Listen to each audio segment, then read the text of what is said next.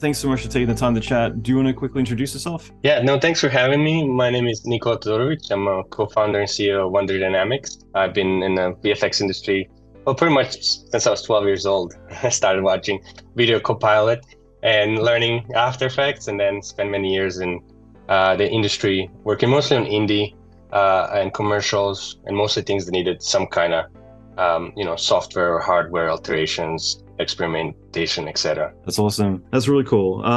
Yeah, I guess like just to dive right into Wonder Studio, and do you want to talk a little bit about what it is and how it works and describe it in general? I think that would lay the foundations for a lot of what we can talk about. Yeah, absolutely. So Wonder Studio is our tool that we made, the platform, AI platform.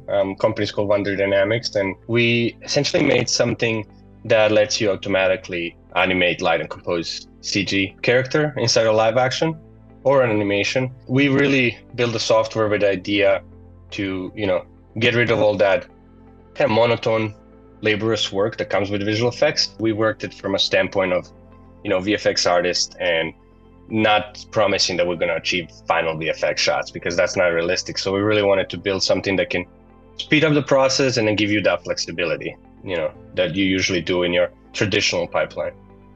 Cool. I love that because, yeah, I mean, on a very crude level, like with me, whenever I've been writing tools or trying to solve solutions, it's never been about replacing the artist, more about giving them, more control, but also eliminating a lot of the redundant steps as well. So Right. No, absolutely. We've all been there. I think I've worked in some, studios where you're working the same thing over and over. And it's usually either because of pipeline or the IP or the ownership, you can reuse things and then you have to start from the beginning. And there's a lot of non-creative stuff with a lot of artists. And I think a lot of artists don't like those things. They just need to do it. But, for us, it came kind of from a personal reason. Tye, who's my co-founder, we met on a film set and then we started writing together. And every time we wrote something, I personally went into visual effects because I wanted to direct. I wanted to learn what visual effects is like. As a kid, I didn't have much, couldn't afford a camera, but I had a laptop and an internet connection. So I started watching tutorials and learning compositing. And then, as we started writing, Tye and I, fast forward obviously to about 2014, I would say, when we started writing together, and then realized there's about 10 directors in the world that can get funding for things that we wrote. So we're like, all right, there's no way we're gonna get funding for this. And then we stumbled upon AI about 2018, and then started building this tool. We're building it for a long time because we knew it's not something we can build in 6 months. We really wanted to build that foundational technology. And then we saw it bigger than just two of us, and we decided to make a platform and really, give it to the hands of the artists. yeah, no, that's great. You brought up people who potentially aren't a filmmaker, or let's say the younger version of yourself who didn't have access to a camera. I'm kind of curious, like, who is your target audience? Because I'd assume it'd be a AAA studio or something, but it sounds like at the same time you want to serve every kind of filmmaker.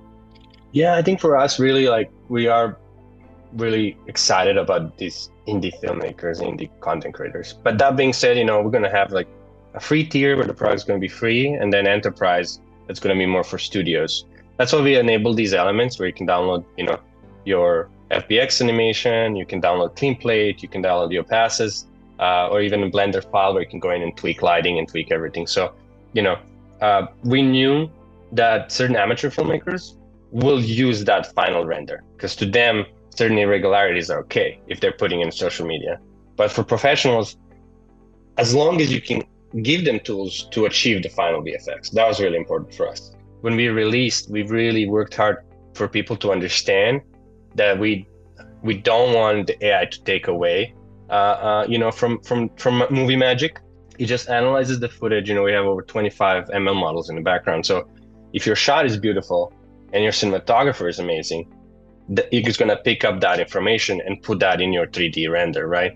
If your character is built by an artist that's incredible, that's going to look better, right? So for us, it's like every VFX. You need to know how to shoot, you need to know how to set it up, and then enable those artists to really focus on those that last 20%, because like you can do those 80% quick, but this 20% is the hard one. That's really what separates like brilliant VFX artists.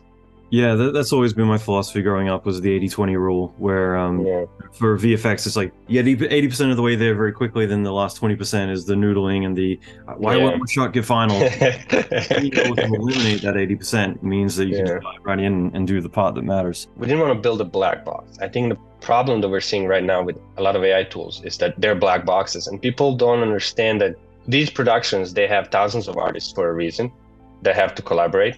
A shot that has 50 passes,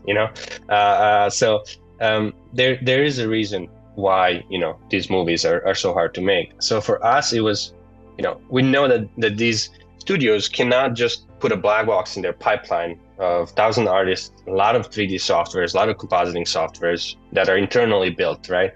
So for us, it was really important to build something that even if you don't care about AI, you can pull those elements and just plug it in your traditional process. And we've done that when we worked with the Russo brothers on their movie called Electric State.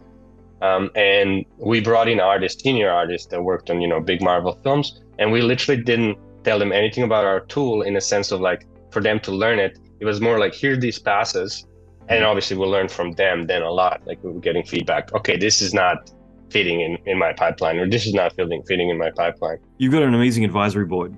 So I'm curious, like in terms of how were you able to sell? Well, first of all, how were you able to gain access to so many phenomenal people? But then, in addition, being able to communicate your vision in a way that was contagious. A lot of the advisory members we got was on cold emails.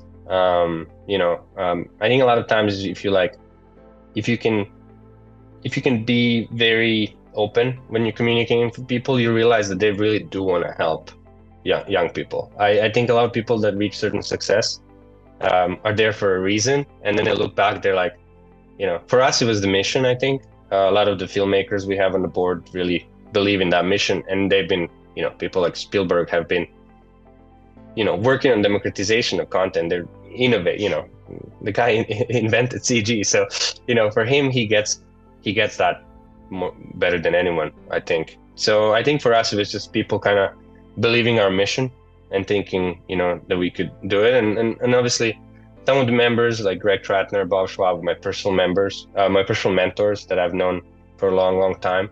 Joe Russo has been absolutely incredible. I think Russo brothers really do understand, kids trying to make content and storytellers that are not, they do these film festivals, they do a lot of, so, we've been following Agbo and them for a while, and that was another one that was just kind of an intro of a person I knew. And then we showed him what we're thinking, and Joe got it immediately. He was like, "Oh, this shit's gonna change everything." So he was really, really supportive, and I mean everybody really from advisory board. So for us, we've been really humbled by it. But my advice, I meet a lot of startup founders, first-time startup founder, which is myself as well, I think, and they have this perception, oh, you really need to know a lot of people to get to these. And we tell them, no, actually, you need to send a lot of emails and be very stubborn. One of my mentors I mentioned earlier, Bob Schwab, he had a story. He's in a different industry. He's in real estate, but he tells me this story, which was really brilliant. There was this guy in LA that was like top of the line real estate, and Bob starting his career didn't do anything. And he really tried to get a meeting. And someone told him like, if you want to be successful, if you get to work with this guy, even if he's bringing his mail, like that's what you want to learn from. So he said he had like $3,000 in his bank account, and he rented this billboard across from the guy's office. Spent all his money, put a billboard. He's like, "Dear Mister, my name is Bob Schwab. Please call me on this number." I think he was like 21 years old, and the guy, saw that, and he called him. He's like, "I just want to see who's this crazy person did this." He ended up working for him, and that ended up changing his career completely. So we think of our field as creative field, and I need to be only creative on my work. But you really need to be creative on things that get you that work, or how do you distribute that work? How do you market it? That's equally important. There's a lot of creativity in business. There's a lot of creativity in coding. Mm-hmm. That's one thing I learned is like, these engineers are creative, so creative. And like, sometimes you don't give them as much credit on that. Yeah, I love that, because I mean, you were talking earlier about writing, and yeah, I think it's something that's so applicable to everything. And it's not, I'm an artist in this small slither of a vertical, so it's important to exercise that as much as you can. And I love that. I love the really ballsy, innovative ideas that people put out there to see how they can do something different. Because you're right, when you're just doing cold calling, you got the gatekeepers you got to navigate around, and on top of that, Yeah. you really got Yeah. to try and get people to buy in on you, which can be pretty hard.